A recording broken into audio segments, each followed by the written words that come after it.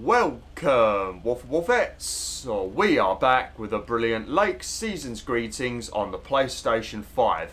And I hope you guys and girls are having an absolutely fantastic day. My day's a bit better now because I just had myself a cup of tea and that always makes every day better.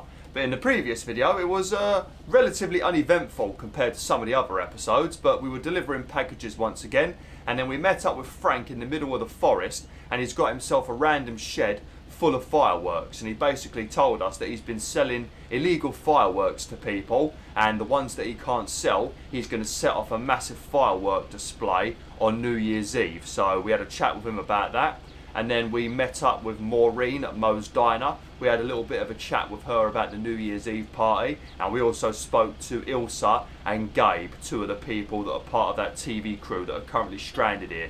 And they was just asking me about Providence Oaks because they're going to be filming a series about little American villages. So yeah, that's basically all that happened in the previous video. But what we're going to be doing now is we're going to be ending the day, and then I think we should be going straight on our fishing trip with Robert. So yeah, let's get straight into things. I've got no idea what's going on over there. I said it at the end of the previous video, but it looks like there's been some sort of collision over there, and it wasn't my fault because I wasn't even in the area when it happened. So yeah, I think we might need to call the police.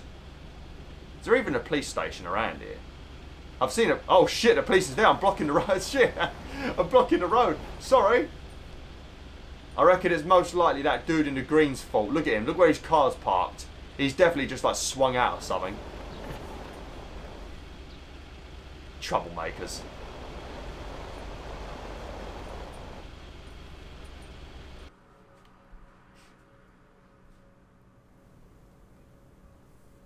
Friday evening. I'll get it. Hello? Very good evening. Am I talking to Mrs. Emily Weiss? Yes, sir, that would be me. Ah, fantastic. It's a pleasure to talk to you. My name is Christian Carmichael, and I represent Fly into Florida. Oh, hi there. I have great news for you, Mrs. Weiss. It's been a while, but do you perhaps remember entering into our Fly into Florida sweepstakes? Now that you mention it, I think so. Yeah. Was that the one on the back of the juice carton? That's the one. And I am more than happy to tell you that you are the winner of the grand prize. The grand prize? Wow, fantastic. I'm afraid I've forgotten what it was. Could you refresh my memory a little bit? No problem, Mrs. Weiss. You have won a 2-week trip to Florida for 2. Wow, Florida? Really? I won? I have never won anything in my life. Hold on, I need to tell my husband. Honey, we won! I'm talking to a gentleman from Fly into Florida, and he says we've won a 2-week holiday for 2. I mean, I'm pretty sure Thomas could hear everything that you were just saying, and he just did not seem to give a shit. Get out of here. Florida? Whoa. Tell him he's dreaming. It's probably a timeshare scam. Yeah, I mean, to be honest, I would have already have hung up. The second I answered that phone and they said I'd won, I probably would have hung up. So I would have missed out on this. Tell him he's dreaming. It's probably a timeshare scam. What? No, that can't be. I did enter that contest. Hold on. My husband is unsure if this is really true. I mean, you do hear a lot about phone scams these days. We'll do our absolute best to take away all your concerns. You've got plenty of time to let it all sink in. Next, we'll be sending you an extra special envelope. Ooh. It will contain a confirmation letter, airline tickets, hotel tickets, and I totally forgot to say this earlier, a $500 check covering any additional expenses. Oh, wow. I can't believe this is happening. Well, it most definitely is, Mrs. Weiss. And we'll be making sure you both have the time of your life. There's one thing I must stress. The dates can't be altered. So if you have plans for the first 2 weeks of September, this would be a great moment to change them. And I hope this answers all of your questions for now. Congratulations on winning. And we look forward to seeing you fly into Florida. Thank you. Bye. I think I need to sit down for a moment. Florida. Oh, that's Robert. Sorry, honey. I can't celebrate with you right now. But I'll make it up to you tomorrow night at Moe's. I will hold you to that. Have fun on the ice, hon. And when you start to freeze out there, just think of sunny Florida. Oh, she didn't even get angry with you. She was just like, yeah, have a good time. See that right there? That is an amazing wife. Well, this don't look safe. Ooh, boy. Drilling a hole, getting that fire pit going. Ice fishing's a lot of work. And it's cold, but we're fishing all right. Yeah, because I think that's what happens when Meredith comes to Tan in the main game. Your mum and dad have gone to Florida for a 2-week trip, and then you play through the game as Meredith. You take over the job, and it's Meredith's holiday, even though she's technically working, being a post woman.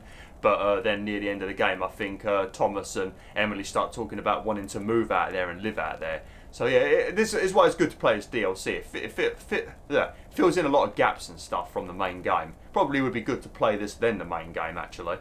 Alright. Well, now that we're here with Robert, now we can murder him. So now that he's dug a hole in the ice, Thomas, we can murder Robert. You know, then he won't be able to take your daughter.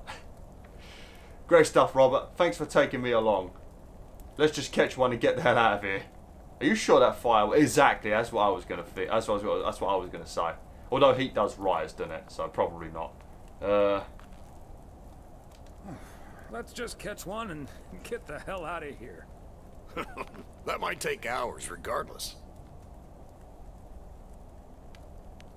Man, it's nice out here. This setting could use a guitar. Yeah, real nice, Robert. That's why we're going to bury you out here, mate. Right beneath the ice where no one will find you until summer. Campfires and guitars, not exactly fond memories. Why? I kind of want to know now. Campfires and guitars don't exactly bring back fond memories for me. Me neither. That guitar scene in Animal House pretty much nailed it. Hey, what was Emily going on about when I picked you up? You guys are going to Florida? Yeah. Apparently, we won a 2-week trip. Wow, congrats. Not that Florida's my cup of tea, if I'm honest. I don't remember asking Robert.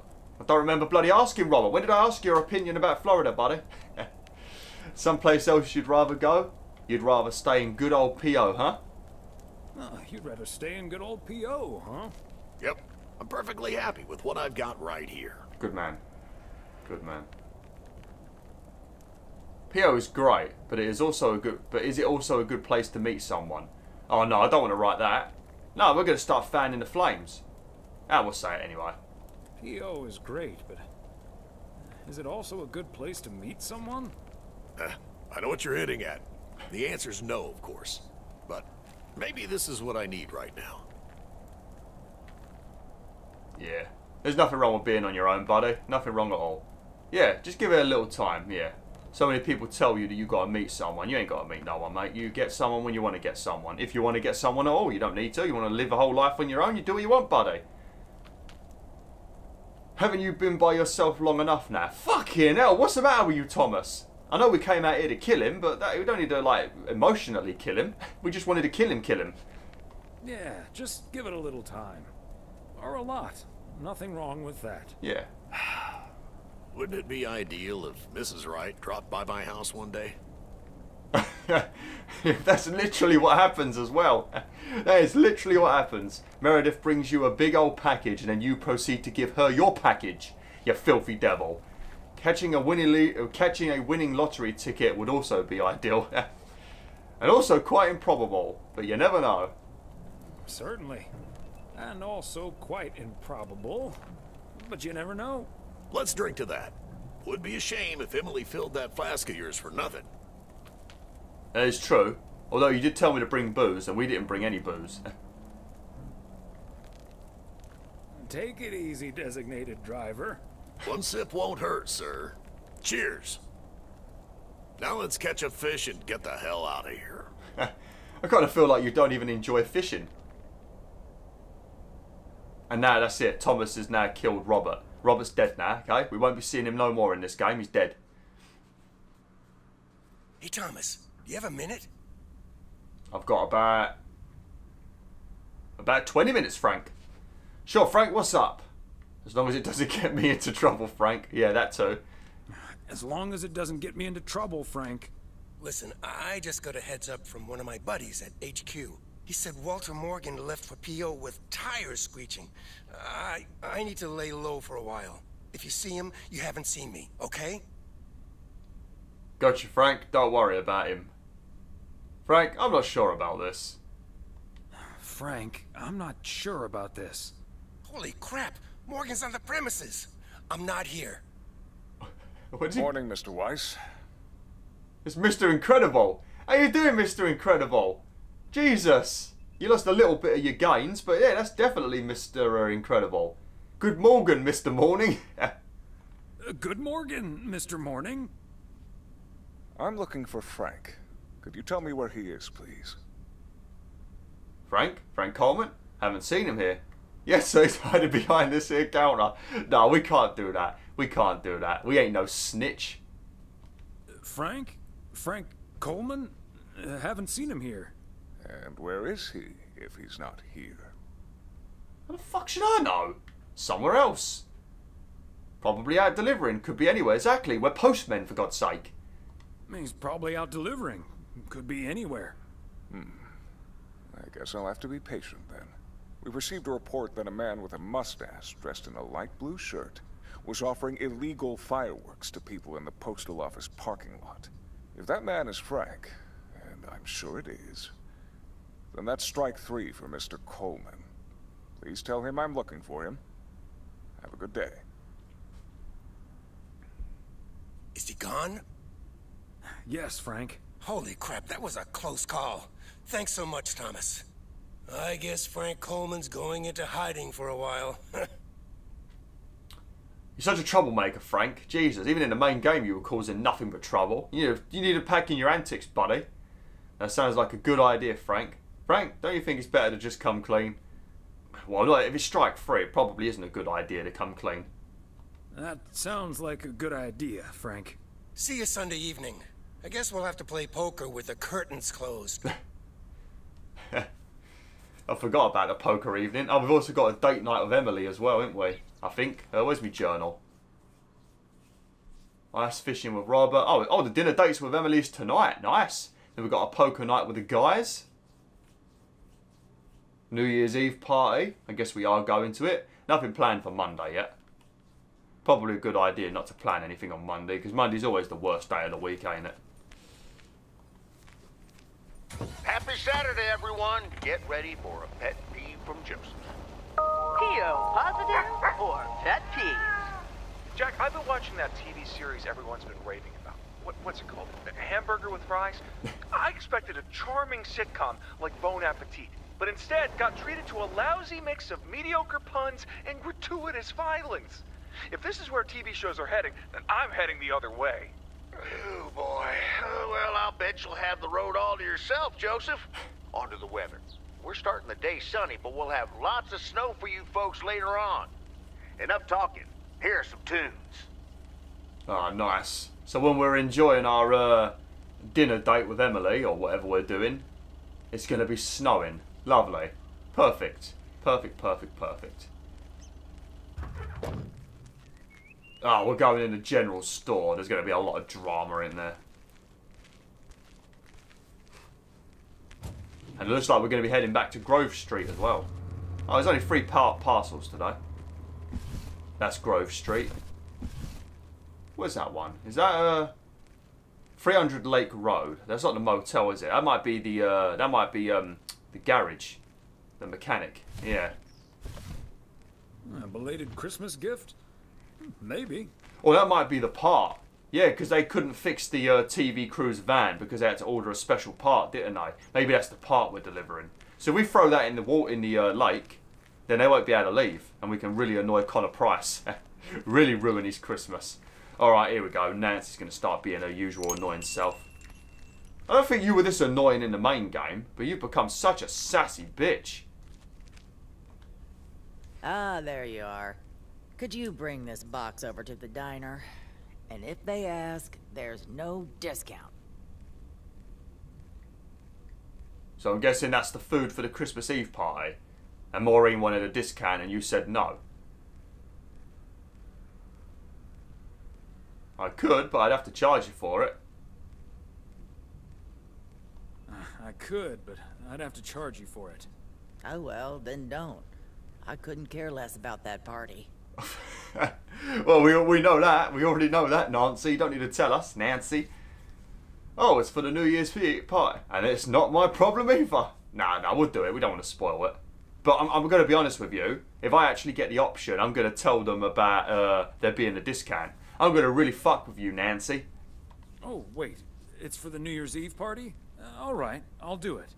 Thanks. And remember, no discount. That's not my business. Just going to drop off the box. That's not my business. Just going to drop off the box.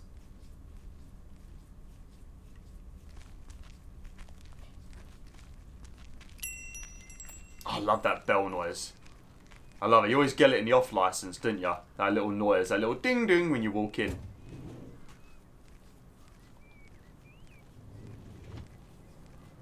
Oh, now we've got to drive all the way to...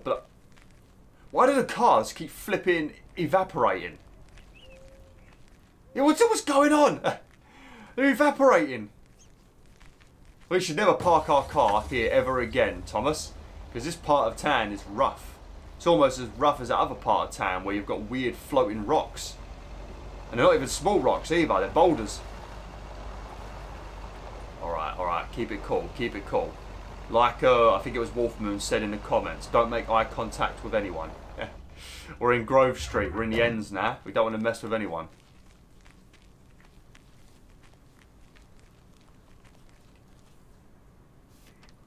One thing I will say, because in my area there's a lot of gangs. Especially on the council estate and that where I live. I feel like not making eye contact isn't always a good idea. Because if you walk along all timidly, putting your head down and stuff like that, I feel like that makes them comfier, you know. I feel like maybe you should look at them, you know, kind of, you know, just give them a look, you know, and then just go about your day. Don't stare at them, because then that's the same situation, you know, then they're going to want to fight you because you're antagonising them, because they don't like to be looked at because they're a bunch of delicate daffodils. But, yeah, I don't know. I feel like keeping your head down, not looking at them, ain't always a good idea. So sometimes just a glance, acknowledge them, and then just carry on about your day. That's what seems to be the best idea in my experience. Not that any gangs have tried to beat me up. But yeah, whenever I've seen groups of people, I just look at them and I just carry on with my day. Obviously, if you live in an area with a lot of gangs, you know, maybe don't take my advice. Just because it's worked for me doesn't mean it'll work for you. I don't want you to look at the gang and then the next thing you know you get shot or some shit or stabbed. So, yeah. But I'm just saying, I feel like the timid approach isn't a good idea because it makes you seem like a target, you know. Unless you're the ladies, of course, then just get out of there. Just get out of there.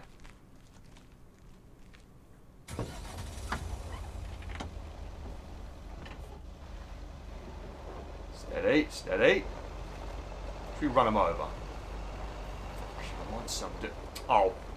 The flipping, I think the van's got a sensor on it because it just immediately braked and it wasn't me that did it.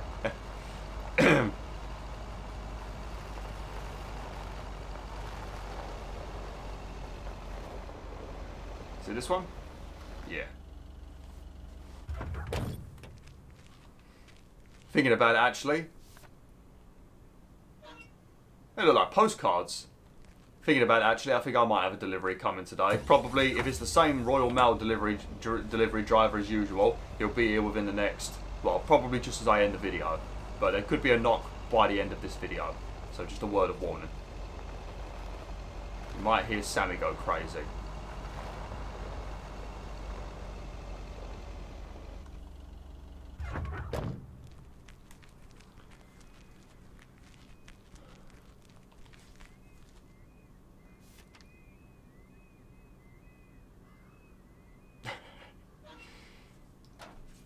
You may as well just leave your glasses on at this rate, Thomas. You're clearly blind, mate. I don't even think you should really be driving. Then again, maybe he's just got, he might be long-sighted, you know. So everything up in his face is blurry, but he can drive fine. That's basically what... Oh, there it is, there's the mutant boulder. Every time. This town is a flipping nightmare. Mutant boulders. Evaporating cars? Jesus. But yeah, that's why I need to wear it. Even though I don't never wear my glasses. I haven't worn my glasses since I was 16. Which was almost 16 years ago. But, yeah, I'm long-sighted. Anything up in my face is always blurry. But manageable.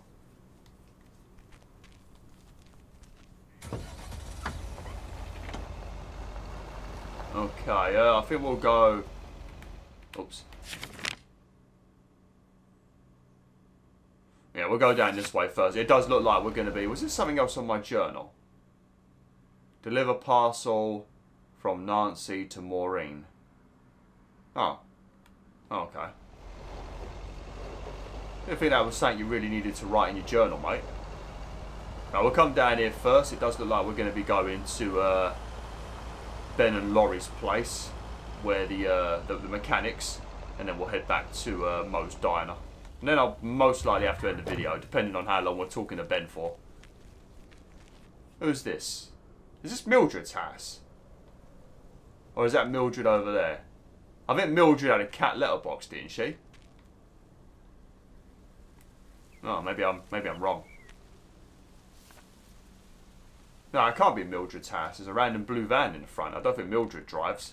Then again, she's got a son, isn't she? Is this Mildred's then? No, that's not Mildred. Maybe it's over... Oh, this might be it then. No? Oh, no, there it is. There, let's see. She's got a cat letterbox. That's Mildred's house. God, I love Mildred and her cats. Oh, car service. Yep, we are going there.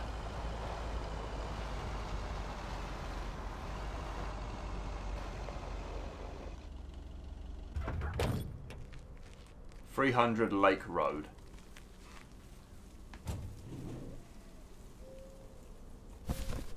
Part and parcel. What did I tell you about saying that, Thomas? What did I tell you? Oh look, ghost blasters.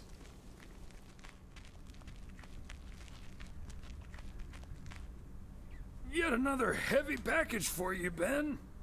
Let me take that off your hands, Thomas. You know I feel guilty enough as it is.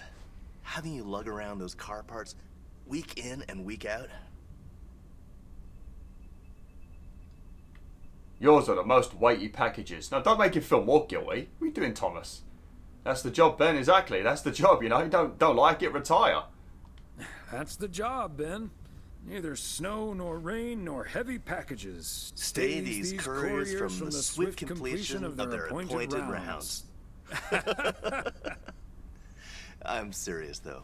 If you don't mind me saying, you're getting up there. Ever think of hanging up the old coat and bag? That's flipping rude. I just brought you a package and you're calling me old. We can't all have our daughters following our footsteps. Recently, yeah. No, you haven't. No, you haven't. I don't remember you saying you want to retire. Hey, we can't all have our daughters follow in our footsteps when we retire the way you can. Well, that's true enough. Son of a gun. Is the engine parts for the news van. Didn't expect them to come in so soon. Great. Now they'll be able to roam around PO. Ah, I better leave you to it then. I'd better leave you to it then. Yep. With any luck, that thing will be up and running before the end of the day. Don't rush it. You're getting up there yourself. Hey, don't rush it, Ben. Remember, you're getting up there yourself. Yeah. Now get going, you old-timer. You cheeky devil. I ain't bringing none of your packages no more. You know what? I'm going to leave your packages outside the door like I do with the other people. And you're going to have to deal with them getting wet. Especially if it's like one of those car parts. Well, then again, it's the... was it 1966? Or 1986? It's 1985 at the moment, ain't it? Yeah, so most cars are still the old-fashioned cars where there's not too much going on in terms of electronics. But if this was like 2023, you wouldn't want me leaving the car parts outside because there's so much electrical stuff that gets wet, it's going to completely fuck it up. So, you know, you carry on with the attitude, Ben, I'll leave your parcels outside. And I'll continue the grudge to your daughter as well. So when she is dealing with the 2023 cars, providing that, well, I don't think Thomas will even be alive then. But if he is still alive and he's still being a delivery man, I'm going to leave all the parts outside. They can get ruined in the rain. So watch yourself, Ben. Watch yourself, buddy.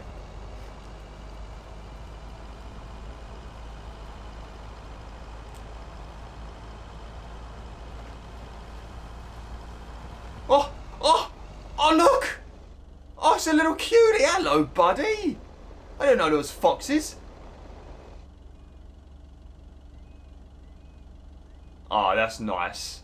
Nothing more beautiful than a little bright orange fox running around in the crisp white snow. Ah, that's nice. If you haven't seen my Wolf Quest video with the foxes, make sure you watch it. Just search Wolf Quest on my channel. Don't search it on Google, because it'll come up with some random video game called Wolf Quest. I've never even heard of it. But yeah, my video won't come up, of course, as it never does. But just, yeah, just write BwolfTheWolf Wolf Quest and you'll see it.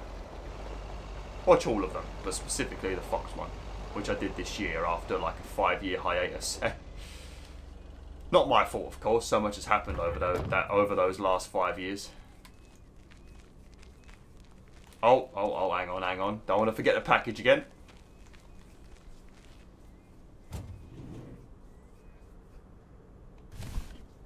A belated Christmas gift? Maybe.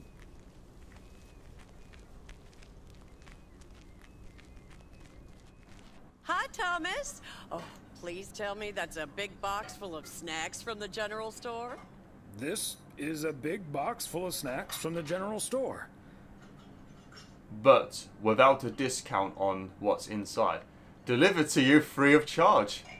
Yeah, we said we're not getting involved with the discount stuff. Delivered to you free of charge. You're a doll, Thomas. Did Nancy Carlisle mention anything about a discount? I'm just here to deliver the box, Maureen. I'm just here to deliver the box, Maureen. She'd better give me that discount. But I wouldn't put it past her to charge full price for snacks she'd otherwise have to throw out in a few weeks anyway. That heartless creature. Maureen, easy now. She just drives a hard bargain. Huh? That sums her up pretty well. I mean, it does sum her up pretty well, but you don't want to judge people because we don't know why she's like this, you know. We don't know why she don't like Christmas. Now, I'm not very fond of Christmas, really, and there's loads of reasons for it. I'm not like Nancy at all. I'll still have a good time in that, but yeah, there's always reasons for it.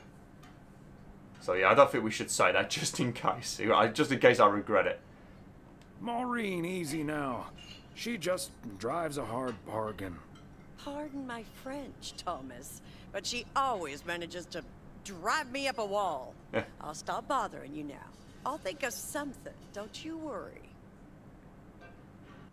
Think of something for what? How you doing, everyone? Oh, you got the video game in the corner. I guess you can speak to Laurie about it. Yes, I think it's that Ghost Blasters game. You just got to shoot varying different waves of ghosts that change as the game progresses, if I remember correctly. We played it with Meredith, so I'm not going to play it again. Just watch the main playthrough with Meredith. If you're enjoying this, you'll enjoy the main game, of course. Okay, right, we're going to drive back to town, and I'm going to have to once again end it before I get to the post office, because I think once we're done with that, it's going to go straight into our date night with Emily, so I don't want to have to end the video in the middle of that, so it's best I end it now. I think it's been 30 minutes, well, 29 minutes. By the time I get back to town, it'll be 30 minutes.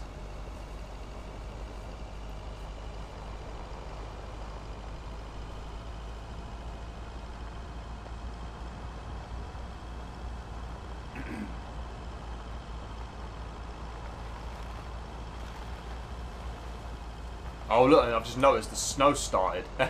God, I'm flipping blind. They did say it was going to start snowing once the evening comes. Oh, that must be the statue they were talking about. When they were talking about, I think it was in the previous video, we were telling Frank that isn't he worried that Walter Morgan might show up? And he said, nah, he doesn't drive in the snow. Last time he totaled his car on the deer statue. It must be that statue.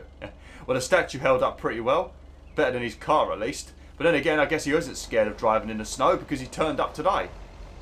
Yeah, quite a lot of stuff happened in this video. The previous video is pretty uneventful, but there's been quite a lot of stuff in this one. Very nice. Man, why can't it snow like this? Come on, England. Sort your shit out and start snowing again. Ridiculous. I've had enough of it. I've had enough of grey sky and rain. Give me some fucking snow. Come on. I even like donate all my bloody presents to charity if it snows every day in January, and I will do that. I mean it.